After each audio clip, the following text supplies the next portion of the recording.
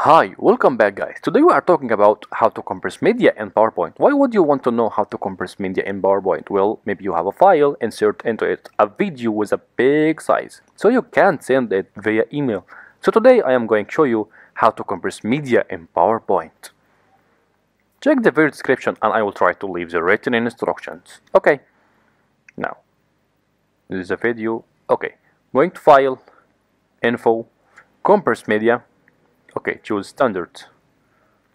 He will automatically start from 4.5 mega to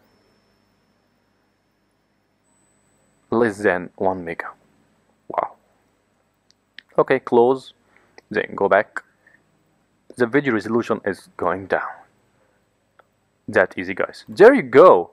If you want to know how to compress media in PowerPoint, that's the easiest way I know how. If you know another way to do it, leave a comment below. Be sure to subscribe for more videos.